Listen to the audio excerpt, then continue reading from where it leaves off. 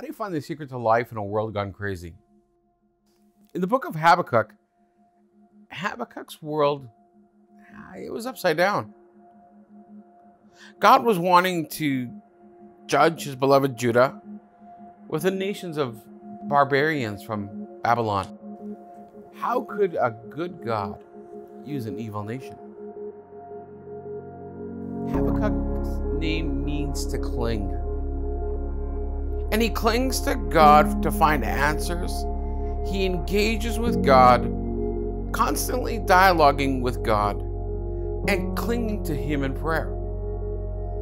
Even when he can't understand anything God is doing.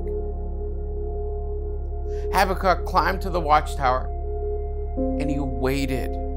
He waited for God. And when the word of God came, he lifted his head to see the real issue at stake. It was not Judah's violence nor the Babylonians' evil. The issue at stake was each individual's heart before the Lord. One person is proud, mired in self-centeredness or self-confidence, and doomed. The other person is righteous by faith in Jesus Christ, living by the secret arrested in him.